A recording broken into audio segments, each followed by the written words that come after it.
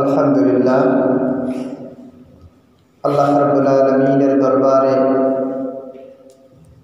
অসংখ্য অগণিত শুকরিয়া জ্ঞাপন করছি যে মহান আল্লাহ রাব্বুল আলামিন আমাদেরকে সুস্থতার সাথে যথাসময়ে মসজিদে আসার, বসার, কথা বলার, কথা শোনার তৌফিক দান করেছেন। এই জন্য সেই মহান মনিবের দরবারে শুকরিয়া জ্ঞাপন করে বলে আলহামদুলিল্লাহ। আল্লাহ রাব্বুল আলামিন তার বান্দাদেরকে জান্নাতে নেওয়ার জন্য যে গাইডলাইন দিয়েছেন, যে পথনির্দেশ দিয়েছেন, সেটা হচ্ছে মহাগ্রন্থ আল কোরআন, এবং এর প্র্যাকটিক্যাল যিনি দেখিয়ে গেছেন তিনি হচ্ছেন আমাদের নবী, বিশ্ব নবী জনাবে মুহাম্মদ রাসূলুল্লাহ সাল্লাল্লাহু আলাইহি ওয়াসাল্লাম। সেই রাসূলের দেখানো পদ্ধতি অনুযায়ী আমাদেরকে চলতে হবে। আল্লাহ রাব্বুল আলামিন সূরাতুল হাশরের ভিতরে ঘোষণা করেন, ওমা আতাকুমুর রাসূলু ফাখুযুহু ওমা নাহাকুম আনহু ফান্তাহু। তোমাদেরকে আমার রাসূল যেটা দেয় সেটা তুমি করো, আমার রাসূল যেটা থেকে নিষেধ করে, যেটাকে বাধা প্রদান করে, তার থেকে তোমরা বিরত থাকো, দূরে থাকো। তাহলে আমলের আমরা যে আমলগুলো করব সেটা হতে হবে কিসের ভিত্তিতে? কোরআন এবং সুন্নাহর ভিত্তিতে। আমি মন গড়া কোনো ইবাদত করতে পারি না। এই পারমিশন কে দেয় নাই? আল্লাহ রাব্বুল আলামিন দেয় নাই। সম্মানিত হাজিরিন, আমরা শিরকের আলোচনা করতেছিলাম। আজকে ষষ্ঠ জুমা। আল্লাহ রাব্বুল আলামিন মানুষের জন্য চতুষ্পদ জন্তুকে হালাল করে দিয়েছেন। চতুষ্পদ জন্তু হচ্ছে যেটা চার পা বিশিষ্ট, যেটা খাওয়া যায়, যেমন উট, গরু, মহিষ, দুম্বা, ভেড়া, মেষ। এগুলো খাওয়া কি বৈধ, জায়েজ করে দিয়েছে। কিন্তু এটাকে যে সিস্টেমে, যে পদ্ধতিতে জবাই করতে হবে, এটাও আল্লাহ তাআলা কি বলেছেন? শিখিয়ে দিয়েছেন। এই প্রাণীগুলো যদি আমাদের মন গড়া পদ্ধতিতে জবাই করে খাওয়া শুরু করে দেয়, খেতে চাই, তাহলে খাওয়া যাবে? যাবে না। ঠিক এই কারণে যাবে না, যেহেতু এটার উপরে রাসূলের সুন্নাত বা পদ্ধতি নাই। আবার একটা কুকুর, সেটা অবৈধ, খাওয়া যায় না, যায় নাকি? এটা শূকর, খাওয়া যাবে? যাবে না। কিন্তু এটাকে যদি সুন্নাত পদ্ধতিতে কেবলামুখী করে শোয়াইয়ে তারপরে যদি আল্লাহু আকবার বলে জবাই দিয়ে বৈধ করার চেষ্টা করে, তাহলে বৈধ হবে? হবে না। তার মানে কোনো ইবাদত কবুল হওয়ার জন্য শর্ত হচ্ছে দুইটা প্রধানত। এক নম্বর হচ্ছে ওই ইবাদতটা হতে হবে আল্লাহ তাআলার নির্দেশিত, আর পদ্ধতিতে হবে রাসূল করিম সাল্লাল্লাহু আলাইহি ওয়াসাল্লামের পদ্ধতি অনুযায়ী। এর বাইরে যদি আমি কোনো আমল করার চেষ্টা করি, সেই আমলটা আল্লাহ তাআলার কাছে গ্রহণযোগ্য হবে না। আল্লাহ তাআলা দিনকে সেই 1500 বছর আগে পরিপূর্ণ করে দিয়েছেন। দিন কি কোনো ঘাটতি আছে? হ্যাঁ, সামান্য একটুকুও ঘাটতি আল্লাহ তাআলা রেখে দেন নাই। ঘাটতি পূরণ করার পরে সূরাতুল মায়েদার ভিতরে আল্লাহ রাব্বুল আলামিন স্পষ্ট করে ঘোষণা দিয়েছেন, আল ইয়াউমা আকমালতু লাকুম দীনাকুম ওয়া আতমামতু আলাইকুম ওয়া রাদিতু লাকুমুল ইসলামা দীনা। সুবহানাল্লাহ। আল্লাহ তাআলা ঘোষণা দিয়ে দিয়েছেন, আজ আমার দিনকে আমি পরিপূর্ণ করে দিলাম। লাকুম দীনুকুম, তোমাদেরকে দিন হিসাবে, জীবন ব্যবস্থা হিসেবে, ধর্ম হিসাবে, ওয়া রাদিতু লাকুমুল ইসলামা দীনা, এবং আমি সন্তুষ্টি ক্ষেত্রে এটা প্রচার করে দিলাম, ঘোষণাও দিয়ে দিলাম। তো 1400 বছর আগে যে ধর্মকে, যে দিন ব্যবস্থাকে আল্লাহ তাআলা পরিপূর্ণ করে দিলেন, এবং রাসূল করিম সাল্লাল্লাহু আলাইহি ওয়াসাল্লাম যখন দুনিয়ার থেকে চলে যাবেন বিদায় হজের সময়, তিনিও যে ভাষণ দিয়েছিলেন লক্ষ লক্ষ সাহাবীদেরকে সামনে নিয়ে, তিনিও বলে গিয়েছিলেন, আমি কি আমার দিনকে পরিপূর্ণ করতে পেরেছি? আমার কাছে যে দায়িত্ব, রিসালাতের যে দায়িত্ব আল্লাহ তাআলা দিয়েছিলেন, সেই দায়িত্বকে আমি পালন করতে পেরেছি? আমি কি আমার দাওয়াত পৌঁছে দিতে পেরেছি? সকলে বলেছিলেন, হ্যাঁ, আপনি কি পরিপূর্ণভাবে আমাদেরকে পৌঁছিয়ে দিয়েছেন। রাসূল কি কোনো খেয়ানাত করে নাই? তাহলে সেক্ষেত্রে আমরা যদি নতুন কিছু আবিষ্কার করে, যেটা রাসূলের জামানায় ছিল না, যেটা কোরআনে নাই, যেটা সুন্নাহ নাই, সাহাবীদের জীবনে নাই, ওই আমলগুলো টেনে এনে আমাদের নতুন আবিষ্কার করে যদি আমরা ইবাদত কর্ম হিসেবে গ্রহণ করি, ওইটার নাম হচ্ছে বিদআত। আর একটা মানুষ যখন কবিরা গুনাহ করে, একজনে চুরি করে, সে কিন্তু জানে এই কাজটা হচ্ছে, চুরি করাটা হচ্ছে গুনাহের কাজ, জানে না সবাই? তা যদি না হইতো তাহলে সে প্রকাশ্যে নিয়ে পুলিশের সামনে ঘুরে বেড়াইত, যার বাড়িওয়ালা, যার চুরি করে, যার টাকা বা ধন দৌলত বা সম্পদ যেটা নেয়, সামনে নিয়ে ঘোরাঘুরি করত। কিন্তু করে না, কারণ জানে যে আমি চুরি করতেছি, আমি যদি সামনে করি তাহলে আমার কি আছে, কপালে দুর্ভোগ আছে, আমাকে আচ্ছা মতো কী করবে, শায়েস্তা করা হবে। অতএব তিনি কিন্তু কী করেন না, সামনে যান না। তিনি একটা পর্যায়ে হয়তো গুনাহের কথা মনে করে যে হ্যাঁ, এই কাজটা গুনাহের কাজ, এজন্য হয়তো সে তওবাও করতে পারে, কারণ সে জানে এটা গুনাহের কাজ। কিন্তু বেদাতটা হচ্ছে এমন একটা জিনিস যেটা কিন্তু মানুষ সওয়াবের নিয়তে করে। কিসের নিয়তে করে বলেন তো? সওয়াবের নিয়তে করে, নেকির আশায় করে। তাহলে নেকির আশায় যে কাজটা করে, ওই কাজের জন্য তো সে কী করবে না, ক্ষমা চাইবেই না। স্বাভাবিক কথা যে আমি তো আসলে ভালো কাজ করতেছি, আমি এবার তওবা করবো কেন আল্লাহ তাআলার কাছে ক্ষমা চাই? তো যে ব্যক্তি বেদাত করবে, আল্লাহ রাব্বুল আলামিন তার জন্য জান্নাতকে হারাম করে দিয়েছে। বেদাত মানে হচ্ছে, অর্থটা হচ্ছে এই যে আল্লাহ এবং আল্লাহ রসুলের চাইতে বেশি বোঝা। তার মানে বুঝাইতে চাচ্ছে এইটা যে আল্লাহ যে দিন দিয়েছে, যে ইবাদত দিয়েছে, এটা আসলে পরিপূর্ণ না। আল্লাহর দিনকে পরিপূর্ণ করার জন্য আমাদের এই ইবাদতগুলো করা দরকার। রসুল যে ইবাদতগুলো করেছেন, এই ইবাদতগুলো পরিপূর্ণ ছিল না। আমাদেরকে নতুন করে আর কিছু ইবাদত তৈরি করে আল্লাহ সান্নিধ্য লাভ করতে হবে। নাউযুবিল্লাহি মিন যালিক। কথা কি আমার বুঝতেছেন? এই বিদআতের কারণে, শিরকের কারণে আজকে আমাদের সমাজে সবচেয়ে বেশি ঝামেলা হচ্ছে। বিশেষ করে ভারতীয় উপমহাদেশ বলতে আমরা যা বুঝি, ভারত, বাংলাদেশ, পাকিস্তান, এই তিনটা রাষ্ট্রে সবচেয়ে বেশি এই কাজগুলো হয়ে থাকে। আমি যে কথা আসতেছিলাম, যে আল্লাহ তাআলা বলছেন, ওয়ালা তাকুলু মিম্মা লাম ইউযকার ইসমুল্লাহি আলাইহি, তোমরা ওই প্রাণী খাবে না যেই প্রাণীটা আল্লাহ তাআলা ছাড়া অন্য কোনো নামে জবাই করা হয়েছে। তাহলে আল্লাহ তাআলা যদি নাম ছাড়া অন্য কারো নামে জবাই করা হয়, বলি দেওয়া হয়, সেটা খাওয়া কি বৈধ? হারাম।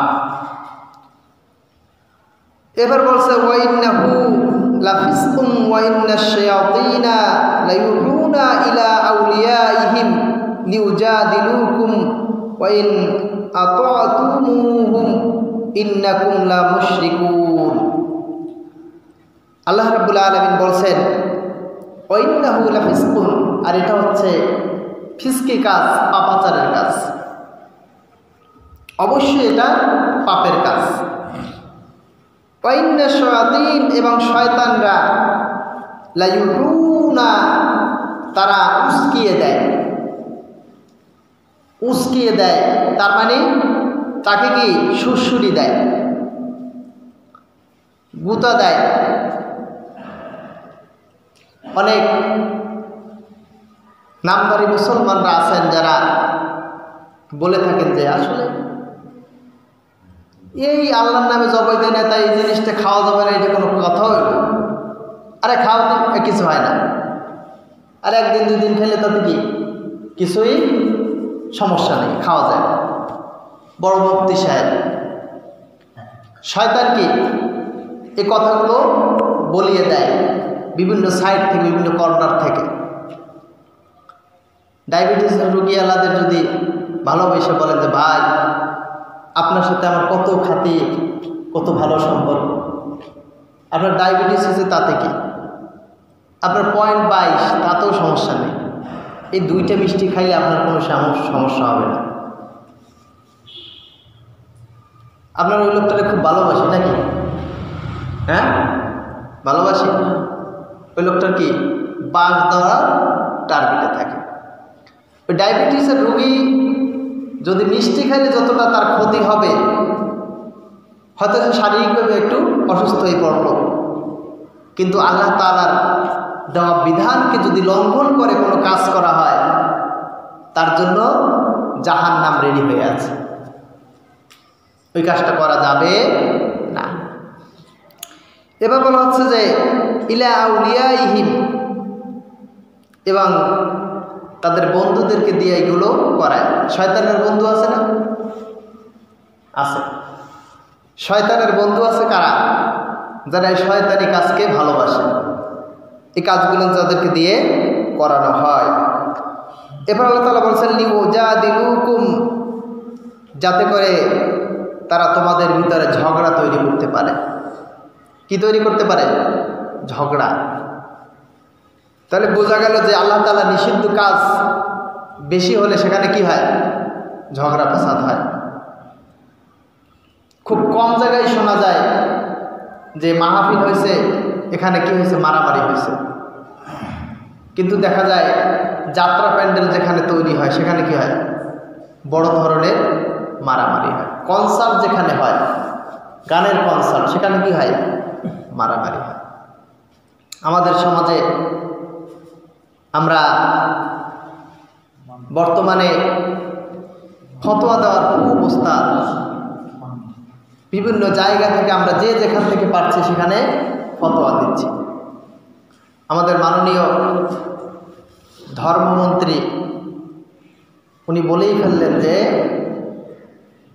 আল্লাহকে যদি কেউ ডাকে, সরাসরি আল্লাহকে ডাকলে সে আল্লাহ তার ডাক নাও শুনতে পারে। নাউজুবিল্লাহি মিন যালিক। এবার বললেন যে আল্লাহকে যদি অন্য মাধ্যম দিয়ে বলা হয় তাহলে কি হবে? সে ডাক শুনবে। কথাটা কি সহজ কথা? শিরকি আকীদা সম্পন্ন একটি কথা। এই কথাটা বলা মানে হচ্ছে তার ঈমান নষ্ট হওয়ার কথা। আল্লাহ তাআলা সরাসরি বলেছেন উদউনি আস্তাজিব লাকুম, আমাকে ডাকো আমি তোমার ডাকে সাড়া দেব। বলে সুবহানাল্লাহ। আল্লাহ যেখানে বলছেন আমাকে ডাকো আমি তোমাকে সাড়া দেব, এই মতের কিছু মানুষ সমাজে আরো আছে, যে মানুষগুলো বলে যে আল্লাহ তো আসলে সবাইকে, যেমন একজন প্রধানমন্ত্রীর কাছে যদি কেউ যেতে হয় তাহলে একটা ভায়া মিডিয়া লাগে, কারণ প্রধানমন্ত্রী সব মানুষকে চেনে না, যে তাকে চেনে তার মাধ্যম দিয়ে তার সাথে কথা বলতে হয়। তো প্রধানমন্ত্রীর নলেজ বা তার জ্ঞানের পরিধি আর আল্লাহর জ্ঞানের পরিধি কি এক? হ্যাঁ, আল্লাহ মানুষকে চেনে না, শুধু চেনে না, এই পৃথিবীর শুরুতে যে মানুষটা পৃথিবীতে এসেছে আর কিয়ামত পর্যন্ত যে মানুষটা আসবে, প্রত্যেকটা মানুষের বায়োডাটা আল্লাহ তাআলার মুখস্থ। সুবহানাল্লাহ। প্রত্যেকটা মানুষের বায়োডাটা, তার জীবনের যেখানে যা ঘটবে, কি করবে না করবে, সব কিছু আল্লাহ তাআলা সেই 50,000 বছর আগে লিখে রেখেছেন। তো সেই আল্লাহ তাআলাকে ডাকার জন্য তারা বলে যে এই জন্য আল্লাহ তাআলা তো গ্রহণ করে না, এই জন্য আল্লাহ তাআলার সাথে যদি কথা বলতে হয় তাহলে একটা মাধ্যম নিয়ে কথা বলতে হবে, যে কথাগুলো হচ্ছে হিন্দুদের কথার সাথে মিলে যায়। হিন্দুদের যে যখন প্রশ্ন করা হয় যে তোমরা এই সমস্ত দেবদেবীর পূজা কেন করো, কোন কারণে করো?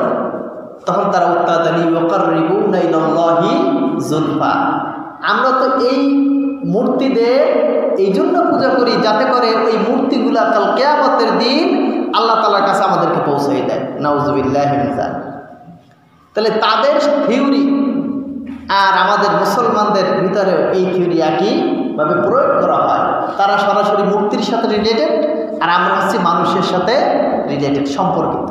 যে অমুক মানুষ না হইলে কি হবে না, আমার নাজাত হবে না। নাউযুবিল্লাহ। আপনার প্রশ্ন থাকলে পরে করেন, সমস্যা নেই, মাথায় রাখেন, আমি দেবো, আপনার উত্তর দেব। তাহলে এই চিন্তা চেতনা যারা আমরা লালন করি তারা কিন্তু হিন্দুদের একই স্বপ্ন দেখি। এই কাজটা করা যাবে না। হ্যাঁ, আমরা বলতে পারি এই কথা যে হ্যাঁ আমি একটা বিষয় জানি না, ফাসআলু আহলায যিকর ইন কুনতুম লা তা'লামুন। আল্লাহ তাআলা বলছেন তোমরা জিজ্ঞেস করো, জানো ওই সমস্ত মানুষের কাছে, ওই সমস্ত জ্ঞানীদের কাছে যারা এ ব্যাপারে জানে। আমি নামাজ পড়তে পারি না, আমি শিখবো, এতে কোনো বাধা নাই। অ্যাজ এ টিচার, একজন শিক্ষক হিসাবে, একজন মুআল্লিম হিসাবে আমি তার কাছে শিখতে পারি। কোরআনের কথাই শেখা, জানতে হবে, কিন্তু তার মানে তার উপরে ডিপেন্ডেন্ট হওয়া যাবে না তিনি আমাকে জান্নাতে নিয়ে যাবেন, এই চিন্তা করা যাবে না। কথা কি আমার বুঝতেছেন? সম্মানিত হাজিরিন, তাহলে আমাদের সমাজে এই কথাগুলো প্রচলিত চলছে। আর এই ঈমান নিয়ে যদি আমরা জান্নাতে যাওয়ার টার্গেট নেই, জান্নাতে যাওয়া যাবে? কারণ আমার তো ঈমানই নাই। যে শিরক করে তার কি ঈমান থাকে? হ্যাঁ, থাকে না, ঈমান শূন্য হয়ে যায়। আমি আগেও বলছি যে ইন্নাহু মাইয়ুশরিক বিল্লাহি ফাকাদ হারামাল্লাহু আলাইহিল জান্নাহ ওয়া মা'ওয়াহুন নার ওয়া মা লিয-যালিমিন মিন আনসার। আল্লাহ তাআলা স্পষ্ট ভাষায় ঘোষণা করেছেন যে ব্যক্তি আমার সাথে শিরিক করে তার জীবনের সমস্ত আমলগুলো আমি বরবাদ করে দেব। ঈমান আমল কিচ্ছু রাখি না, আমি শূন্য করে দিয়ে দেব। ওয়া মা'ওয়াহুন নার, এবং তার জন্য জান্নাত হারাম হয়ে যায়, তার জন্য জাহান্নাম ওয়াজিব হয়ে যায়, তার জন্য জাহান্নাম ওয়াজিব করে দেয় আমি। ওয়া মা লিয-যালিমিন মিন আনসার, আর সেখানে থেকে কোনো সাহায্যকারী পাবে না, কোনো সাহায্যকারী সেখানে পাওয়া যাবে না। তাহলে শিরক মুক্ত ঈমান নিয়ে আমাদেরকে চলতে হবে। সম্মানিত হাজির, মুসল্লির সংখ্যা অনেক কম, আলোচনা যতটুকু সম্ভব চেষ্টা করতেছি। এরপরে বলা হচ্ছে যে এই সমস্ত কাজ যারা করবে ইন্নাকুম লা মুশরিকুন, তাহলে অবশ্যই তোমরা মুশরিক হয়ে যাবে। কার কথা? আল্লাহর কথা। আপনারা পড়ে নিন সূরাতুল আনআম 123 নম্বর আয়াত, ব্যাখ্যা মিলাই নেবেন। আমি যেটা বলছি আমার কথাটা ভুল হতে পারে, আপনার বাসায় যে পড়ে নেবেন, আমার কোনো সমস্যা নেই। কথা কি বুঝতেছেন? যার কাছ থেকে আপনারা কথা শুনবেন, যে কথাটা শুনবেন আপনারা সাথে সাথে তার ব্যাপারে প্রমাণ নেবেন। আমরা যখন এখানে অনেকে আছি যাদের অনেকের বাড়ি আছে, এই বাড়ি কেরক করার জন্য যখন আমরা জমি কিনতে যাই, জমি ক্রয় করেছি, তখন কি করেছি? যাই সাথে সাথে বলছি নেন, টাকা নেন আর আপনার জমি আমার লিখে দেন, নাকি না? কি করেছি সেখানে? সেখানে কাগজ কি কি বলে, RS, SS, আর অনেক কথা বলে, আমি তো আসলে ভালো জানি না ব্যাপারে। অনেক কিছু ডকুমেন্টস খোঁজে যে কোথা আছে, কি আছে দেখি, দলিল ঠিক আছে কিনা, আইল ঠিক আছে কিনা, এই জমির উপরে আরেকজনের কাছে বেল বিক্রি করছে কিনা, সব দেখার পরে একটা জমি কিনি। আমার কথা কি রাগ করতেছেন আপনারা? দেখে এগুলা, দেখার পরে সেই জমিটা কি ক্রয় করে।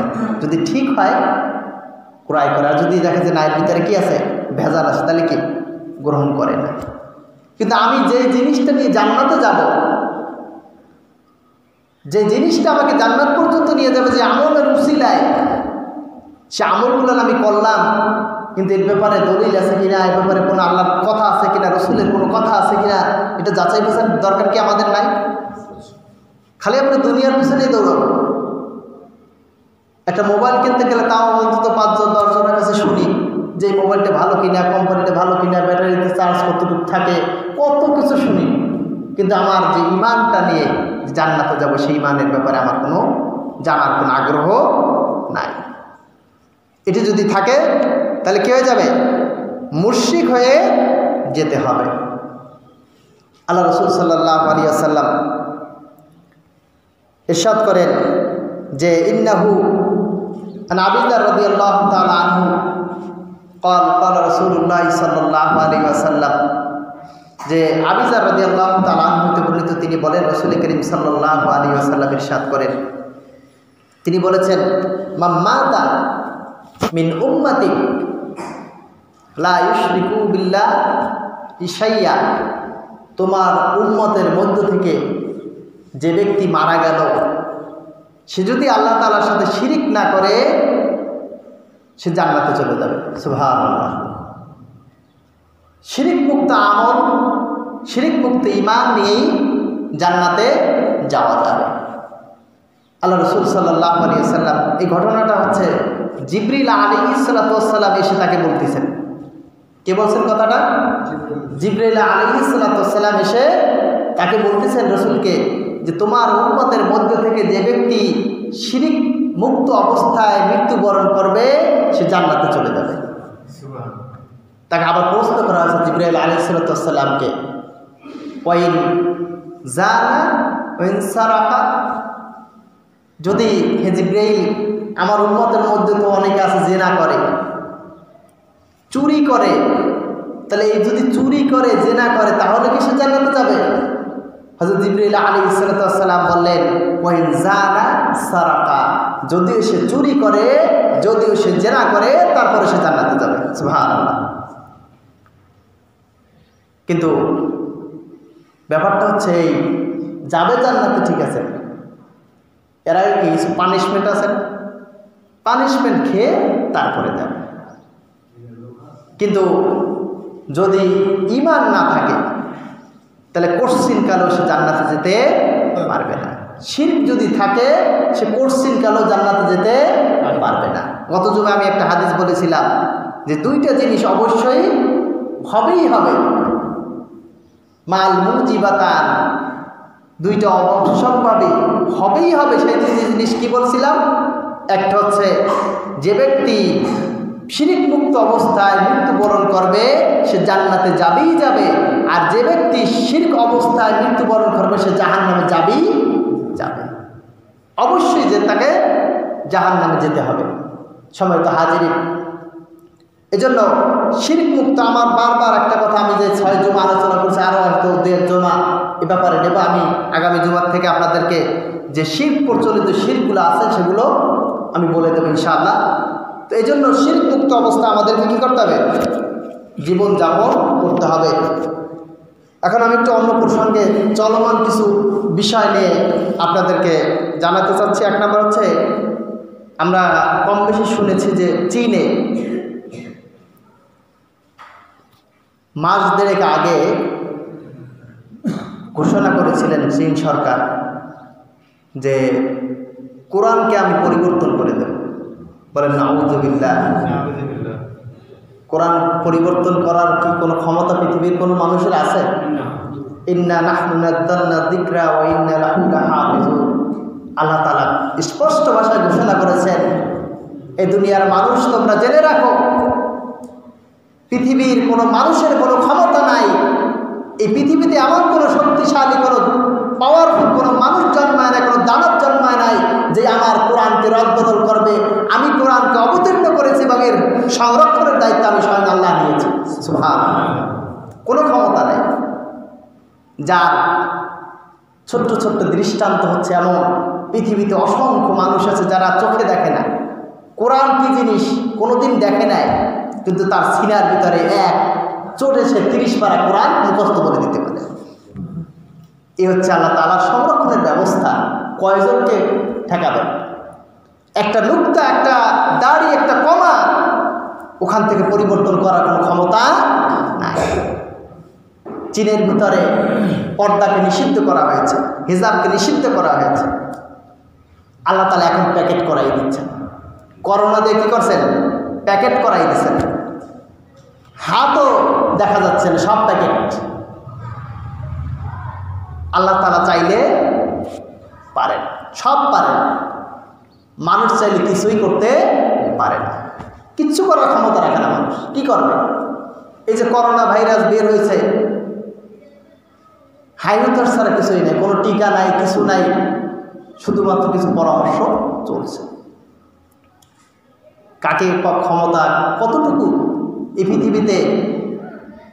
সেই ফিরআউন 950 বছর তার জীবন অতিবাহিত হয়েছে আল্লাহর বিরুদ্ধে কাজ করতে করতে করতে, 950 বছর কাটাই দিয়েছেন।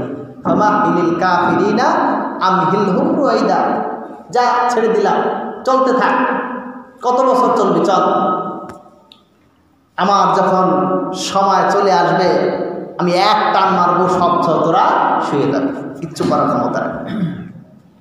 এজন্য আল্লাহ তাআলার দেওয়া বিধানের বাইরে কোনো ক্ষমতা কারো চলে না, কারো ক্ষমতা চলে না। আজকে আমরা যারা রাষ্ট্র ক্ষমতায় আছি, ক্ষমতার বলে হয়তো অনেক কিছু পরিবর্তন করার চেষ্টা করতে পারি, কিন্তু এই পরিবর্তনটা করার মানে হচ্ছে নিজেকে জাহান্নামের দিকে ধাবিত করা। এজন্য ভয় করতে হবে কাকে? আল্লাহ। সর্বাবস্থায় দুনিয়ার কোনো মানুষকে ভয় করার কোনো প্রয়োজন নেই। আল্লাহকে যদি ভয় করা যায়, আপনার পক্ষে আল্লাহ তাআলা সুপারিশের ব্যবস্থা করে দেবেন। পৃথিবীর সব মানুষ আপনার পক্ষে কাজ করতে শুরু করে দেবে। সম্মানিত হাজিরিন, বিশ্বের বুকে প্রায় 5 কোটি, একটা দুইটা না, 5 কোটি হাফেজে কোরআন আছে। বাংলাদেশে প্রত্যেকটা বছর এই মাহফিলের সিজনে কয়েক হাজার হাফেজে কোরআন পাগড়ি গ্রহণ করে, ছোট্ট ছোট্ট বাচ্চারা। এমনও দেখা যায় যে 3.5 বছর বয়স আল্লাহ তাআলা কোরআনকে মুখস্থ করিয়ে দিয়েছে। কোরআনের বিরুদ্ধে লাগা যাবে? হ্যাঁ, কোরআনের বিরুদ্ধে লাগলে জিরো বানাই দেবে, টয়লেট বানাইয়া রেখে দেবে। আবু জাহেলের যেমন অবস্থা হয়েছে। আর কোরআনের পক্ষে কাজ করলে আল্লাহ তাআলা অর্ধ পৃথিবীর বাদশা বানাই দিচ্ছেন না? ওমর রাদিয়াল্লাহু তাআলা আনহুকে আল্লাহ তাআলা অর্ধ পৃথিবীর বাদশা হিসেবে গ্রহণ করে নিয়েছেন। যুগে যুগে আল্লাহর পক্ষে যারা থাকবে তারাই কি হিরো, আর আল্লাহর বিপক্ষে যারা যাবে তারা হবে কি জিরো, আল্লাহ তাআলা করে দেবেন। এরপরে আমাদের অনেকের কি বলে যে মডেল, অনেকের আমরা আইকন মনে করি যে সে মনে হয় পৃথিবীর সবচেয়ে বড়, তার মতন যদি হতে পারতাম জীবনটা ধন্য হয়ে যেত। অনেক নায়ক আছে, যার ভিতরে একজন হচ্ছে শাহরুখ খান। তিনি কয়েকদিন আগে একটা স্ট্যাটাস দিয়েছেন যে আমাদের কোনো ধর্ম নাই। বলেন নাউজুবিল্লাহ। এনেকে ওখানে আমরা আমাদের অনেক আছে যারা শাহরুখ খানকে খুব ভালোবাসে, সালমান খানকে খুব ভালোবাসে। তাদের ছবি দেখলে অন্তরের ভিতরে একটা মোটামুটি ভালোবাসার আবেগের উদ্রেক হয়। এই জন্য অনেকে ছবিও কম বেশি পাওয়া যায়, অনেকের মোবাইল সার্চ দিলে পাওয়া যায় যে সমস্ত মডেলদের ছবি, বিভিন্ন ফুটবলার, ক্রিকেটার, তারপরে ওই যে রেসলিংয়ের অনেক পাওয়া যায়। হিন্দুরা মূর্তি রাখে ঘরে, আর আমরা তাদের মতন তাদের অনুসারী হয়ে তাদের ছবি রাখি। এটা একটা শিরকি একটা প্রচলন, এটা করা যাবে না। আজকে মোড়ে মোড়ে মূর্তি বসানো হচ্ছে। এক উলঙ্গ মহিলার মূর্তি বিভিন্ন বিদেশ থেকে আনে বাংলাদেশে ময়মনসিংহে সম্ভবত বিশ্ববিদ্যালয়, রোকেয়া বিশ্ববিদ্যালয় না কোন জায়গায় যেন, রংপুর, তাই না, লাগানো হয়েছে। উলঙ্গ একটা মহিলার অর্ধ উলঙ্গ একটা মূর্তি বসানো হয়েছে। এটা আজকে তারা মনে করছে এটা খুব ভালো কাজ। আজ থেকে 50 বছর পরে হয়তো দেখা যাবে যে আমাদের মাননীয় প্রধানমন্ত্রী, নাউজুবিল্লাহ, আল্লাহ মাফ করুন, প্রধানমন্ত্রীকে এত ভালোবাসে, তার ওই রকমের একটা মূর্তি তারা বানাইয়া এক জায়গায় লাগাই দিল। তারাও মনে করবে যে এটা একটা সওয়াবের কাজ। আমি কি খারাপ কিছু বলছি? কারণ তারা মনে করবে এটা মডেল হচ্ছে, যে এটা সে করে গেছে, তাহলে এই কাজটা যদি আমরা করে যে আমি যাদেরকে মডেল মনে করেছিলাম আমার প্রধানমন্ত্রী, তার এরকম একটা যদি উলঙ্গ একটা ছবি যদি একটা মূর্তি যদি বানায় এখানে রাখা যায়, তার আমল নামে অনেক সব পাওয়া যাবে, নাকি হবে না? সব হচ্ছে, এটা করা যাবে না। ইতিহাস, মানুষ ইতিহাস থেকে শেখে। সময় তো হাজিরি, এই জন্য শাহরুখ খান আমাদের কোনো মডেল হতে পারে না, যে সরাসরি কুফরের সাথে সম্পৃক্ত, যে সরাসরি শিরকের সাথে সম্পৃক্ত, যে সরাসরি অশ্লীল বেহায়াপনার সাথে সম্পৃক্ত, ওই সমস্ত মানুষ মুসলমানদের মডেল হতে পারে না, পারে না, পারে না। যদি তাও কাউকে মডেল হিসেবে গ্রহণ করে, সে ওই মডেলের সাথে সাথে কোথায় যাবে? ওই মডেল যেদিক যাবে আপনিও সেদিক যাব, আমিও সেদিক যাব। এই জন্য মডেল বানাইতে হবে কাকে? মুহাম্মাদুর রাসূলুল্লাহ সাল্লাল্লাহু আলাইহি সাল্লাম। মুসলমানদের মডেল হচ্ছে উনি একাই। লাকাদ কানা লাকুম ফি রাসূলিল্লাহি উসওয়াতুন হাসানা, তোমাদের জীবনের জন্য মুহাম্মদ সাল্লাল্লাহু আলাইহি সাল্লামের জীবনীতে রেখেছে উত্তম আদর্শ। যেদিকে যাবা, যে আদর্শ গ্রহণ করবে, সেই আদর্শ দিয়ে তুমি জান্নাত পর্যন্ত পৌঁছে যাবে, তোমাকে কেউ বাধা দিতে পারবে না। মডেল তাকে বানাইতে হবে, দুনিয়ার কোনো মানুষকে মডেল বানানো যাবে না। সম্মানিত হাজিরিন, এরপরে আমাদের দেশের আর একটা ঘটনা বলি, আমি আমার আলোচনা শেষ করব, যদিও অনেক কথা ছিল বলা যাবে না। ছোট্ট একটা ঘটনা বলি। আমাদের দেশে বর্তমানে হিংসার একটা জোয়ার বয়ে যাচ্ছে, বিশেষ করে হুজুরদের বিষয়ে বেশি, সবচেয়ে বেশি হিংসা, জ্বলে পুড়ে মরে যাচ্ছে আমরা। কারে কিভাবে নিচু করা যায়, দাবানো যায়, এই পরিকল্পনা শুধু মাথায় গিজ গিজ গিজ গিজ গিজ গিজ করে। বাংলাদেশের প্রেক্ষাপটে বর্তমান সময়ের মিজানুর রহমান আজহারির মাহফিলে গত কয়েকদিন আগে 11 জন হিন্দু মুসলমান হয়েছে। আলহামদুলিল্লাহ বলবেন না? সুসংবাদ, জাহান্নামের পথ থেকে আল্লাহ তাআলা তাদেরকে জান্নাতের পথে কবুল করেছেন, এর চাইতে বড় সফলতা হতে পারে না। এটা নিয়ে বিভিন্ন স্ট্যাটাস দেওয়ার কারণে বিষয়টা প্রশাসনের দৃষ্টিগোচর হয়েছে। তারা মূলত হচ্ছে ভারতীয় অধিবাসী বাসিন্দা। তারা ছোটোবেলায় বাংলাদেশ থেকে চলে গেছেন, ওখানে গিয়ে বিয়ে শাদী করছেন, মুসলমান ছিল, যাওয়ার পরে আবার সেই হিন্দুদের সাথে মিলেমিশে হিন্দু হয়ে গেছে, এবং সে একটা বিবাহ করছে, তাও একটা হিন্দু মহিলা। তার ঘরে যত সন্তানের সব কি ওই মূর্তি পূজার সাথে সম্পৃক্ত ছিল। বাংলাদেশে এসে তারা আগ্রহ করলো মুসলমান হবে। তারা সবাই মিলে মোটামুটি ইসলাম ধর্ম গ্রহণ করেছে। এখন কিছু শ্রেণীর মানুষ তারা এই নিয়ে অনেক সমালোচনা, পরে প্রশাসন তাদেরকে ধরে পাসপোর্ট জব্দ করে তাদেরকে ভারতে পাঠাচ্ছে। আচ্ছা, এই মুসলমান যারা হয়েছে, আমাদের উচিত ছিল কি, আমাদের ভূমিকা কি ছিল? যে তারা ইসলামে গ্রহণ করেছে, তার মানে তাদের শত্রু কি কম না বেশি? কথা বলেন। এমনি মুসলমানদের উপরে যাচ্ছে যা যাচ্ছে, তারপরে হিন্দু থেকে মুসলমান, তার মানে তার জীবনের সবচেয়ে বড় ঝুঁকি নিয়ে এই কাজটা তারা করেছে। এবং তাদেরকে ধরে যখন ভারতে পাঠানো হইল, এই ভারতের মানুষ যখন টের পাবে, বিজেপি বিশেষ করে এখন যারা মুসলমানদেরকে খেয়ে শেষ করে দিচ্ছে, তারা যখন টের পাবে যে এরা বাংলাদেশে যে মুসলমান হয়েছে, তাহলে তাদেরকে কি আস্ত রাখবে? হ্যাঁ, তাহলে আমরা হিংসার বশবর্তী হয়ে আমাদের হওয়া উচিত ছিল আনসার, সাহায্যকারী, যাদেরকে সহযোগিতা করা উচিত ছিল। আমাদের ঘরের একটা অংশ তাদেরকে দিয়ে দেওয়া উচিত ছিল, আমাদের খাবারের একটা অংশ তাদেরকে দিয়ে দেওয়া উচিত ছিল। এটি ছিল আমাদের ভূমিকা। কিন্তু আমরা সেই ভূমিকা না গিয়ে সমালোচনা আর রেষারেষির মধ্য দিয়ে, হিংসাহিংসির মধ্য দিয়ে আজকে ওই পরিবারটা ধ্বংসের দিকে ধাবিত করে দিলাম। সম্মানিত হাজিরিন, এইটা করা মোটেও ঠিক না। কেন করবে এগুলো? আমরা অনেকের ব্যবসায় লালবাতি জ্বলেছে, হক কথাগুলো বলার কারণে অনেকের ব্যবসা কি হয়েছে? লালবাতি জ্বলছে। ওই লালবাতি বন্ধ করার জন্য এই কাজগুলো করে যাচ্ছে। আচ্ছা, দিনের মালিককে আল্লাহ তাআলা। এই দিনকে উজ্জীবিত করবেন কে? আল্লাহ তাআলা। এটাকে নিবেই রাখা যাবে? দমাই রাখা যাবে? এর কোনো মানুষকে যদি আল্লাহ তাআলা সম্মানিত করেন আর পৃথিবীর সমস্ত মানুষ মিলে যদি ওই মানুষটাকে অপমান করার চেষ্টা করে, সে কি অপমানিত হবে না সম্মানিত হবে? আর আল্লাহ তাআলা যদি কাউকে অপমান করতে চান, পৃথিবীর সবাই মিলে কি আমরা তাকে সম্মান করতে পারবো? পারবো না, সম্ভব না। যদি কোথাও ত্রুটি বিচ্যুতি হয়ে থাকে, আলোচনা মধ্য দিয়ে সেটা কি করা যায়? সমাধান করা যায়। এজন্য বাহিরে রেষারেষি করার পরিবেশটা মোটেও ভালো হয় না।